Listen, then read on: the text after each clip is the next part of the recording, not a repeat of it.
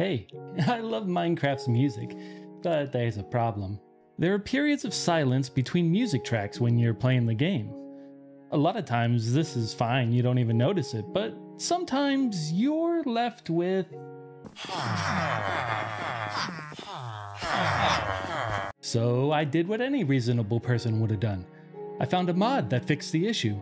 Discovered that the mod hadn't been updated in quite a while and wouldn't work on modern Minecraft. Get it working. Not like how the code works and decide to write a new mod instead. Write a bunch of Java. Get it to build for Forge and Fabric. Watch it crash. Debug. Build. Debug. Build. Create a listing on CurseForge and Modrinth. Make a release. Enjoy a game with no more silent gaps between tracks. Could I have simply just played Minecraft music on a playlist?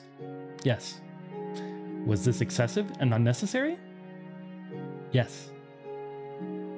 Well, if you're interested, just look up Constant Music on CurseForge and Modrinth.